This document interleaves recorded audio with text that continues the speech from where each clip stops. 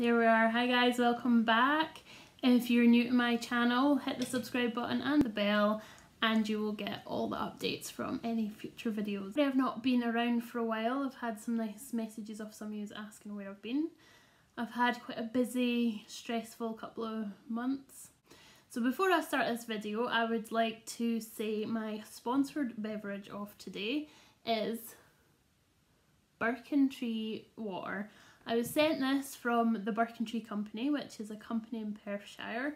They're a husband and wife team, so they have brought together both their knowledge and also the Highland folklore that the birch tree, which is a very old tree and native to Scotland, has healing and rejuvenation properties. So they wanted to bring this together and have a sustainable woodland for the future. And they have created this cute little water, so I'm going to try it. What they do is in springtime they tap the birch trees and collect the sap and then mix it with the water. So they have this one, which is their original, and they also are going to be in the middle of bringing out a sparkling version with two flavours, one which is a meadow sweet base and one which is a wild berry and cranberry base. I'll link down below all their information. Ooh, it smells foresty. Let's give this a go.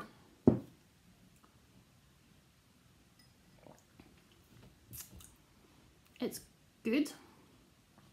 It tastes like water, but it's got a sort of thickener to it. I don't know.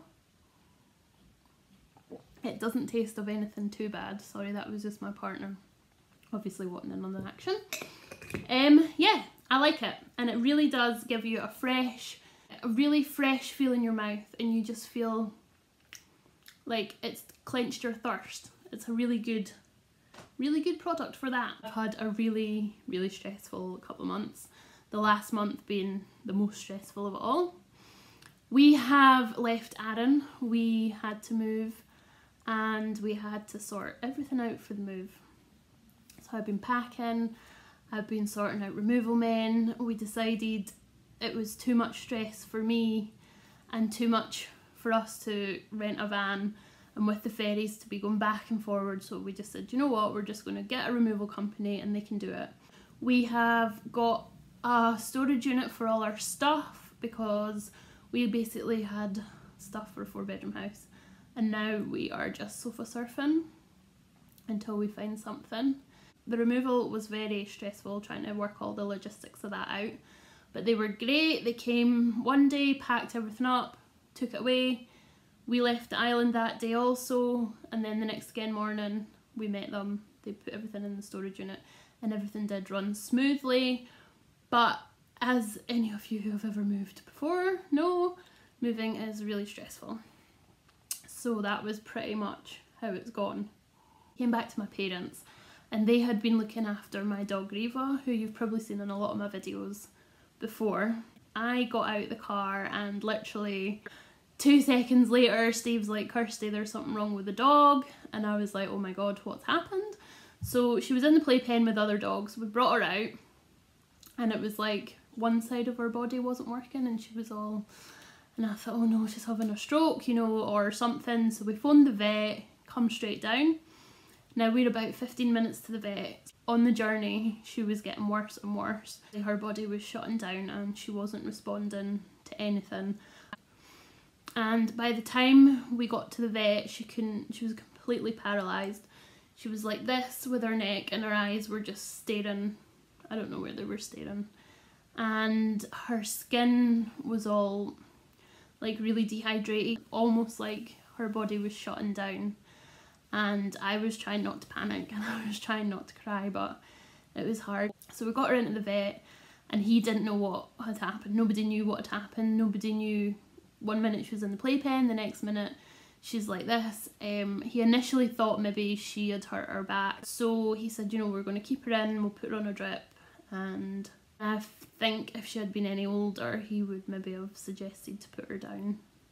It was that bad. She literally just had shut down. So he whipped her through the back and I had this form to sign, consent form. I don't even know what it was for. I still don't know what it was for. I'm presuming it was, if your dog dies in our custody, you don't hold us responsible, or if we have to put her down. Anyway, I didn't think I was going to see her again. She was that bad. So we came home, and as soon as I got in the car, I just was in floods of tears. I cried the whole night. I was beside myself. I don't know if you've got an animal and people are like, oh, it's just a dog, but to me she's more than a dog. She's like my best friend, my little buddy.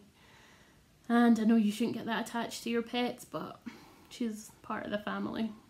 So the next morning I phoned them, and there hadn't been much change, but she had managed to waddle out, like move out for it and have a pee. So I was like, well, that's a big change, that's good.